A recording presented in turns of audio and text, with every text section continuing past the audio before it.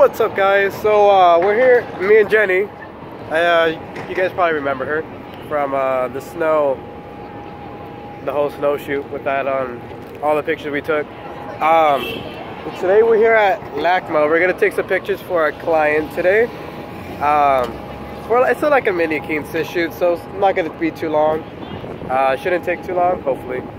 And later on, we're thinking about maybe hitting the beach or just exploring what's around LA since we're already in downtown, so might as well make a day of it. Maybe you guys noticed I got a haircut. So we're gonna see what's up with that, see what we do with the rest of our day, and we'll keep you posted.